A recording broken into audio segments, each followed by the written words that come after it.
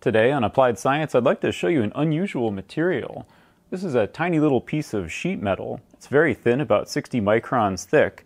And if we take this and just use a couple batteries connected to some wires and strike them to make a little spark, you can see it releases a ton of heat, nearly melting itself in the process. And what we're left with is this very brittle, sort of transformed piece of metal. Let's see that in close up. I also used my trusty Chronos high-speed camera to get some high-speed video of the reaction taking place. And you can see that there's like a front moving through the metal. It's really cool. Apparently it's moving about 8 meters per second. Here, let's set off another one. It's actually very easy to set off with just a little bit of electricity, but note that the electricity has nothing to do with it. It's just the heat of the spark that does it. So you can actually set these off with a hot soldering iron or a laser pulse even. So where is all this energy coming from? Well, the sheet metal is made up of hundreds of layers, alternating layers of aluminum and nickel, and they have to be really thin so that the metals can react with each other. The aluminum is maybe about 60 nanometers thick, and the nickel is about 40 nanometers thick, I think. I don't actually have the specs for this commercial product. But the reason that the aluminum is a little bit thicker is to compensate for its lower density, because what we eventually want is this intermetallic compound, nickel aluminide, and I think it's 1-to-1. I'm actually not positive about this, but you basically want 1 atom of nickel and 1 atom of aluminum.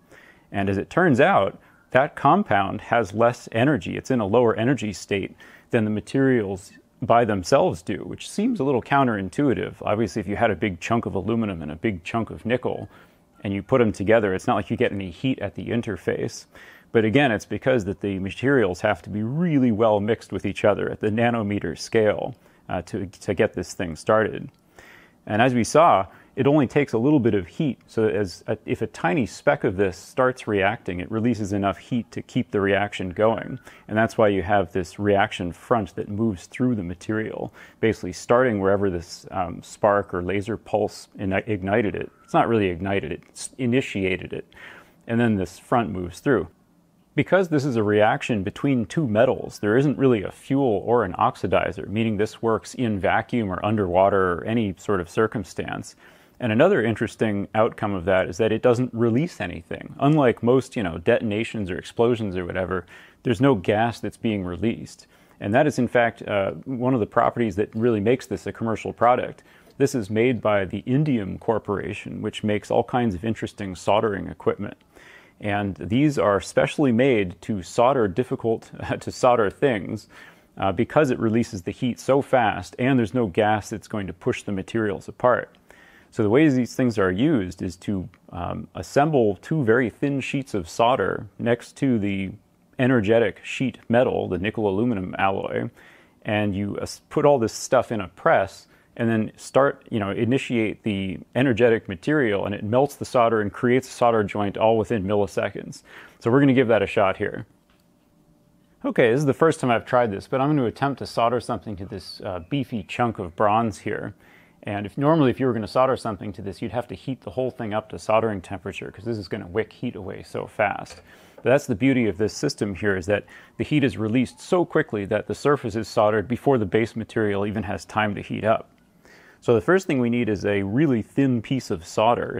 It has to be a uniform little sheet of solder, and I made this by melting some solder and pressing it between 2 glass microscope slides.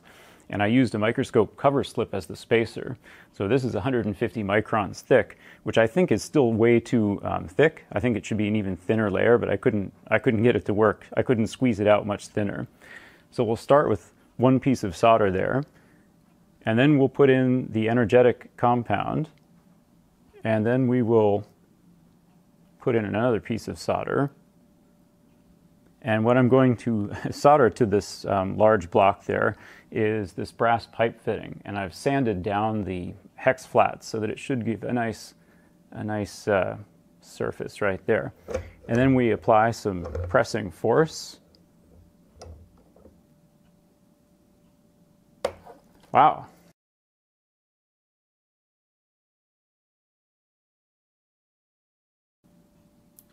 Okay, so it didn't stick at all. Let's try changing a few things.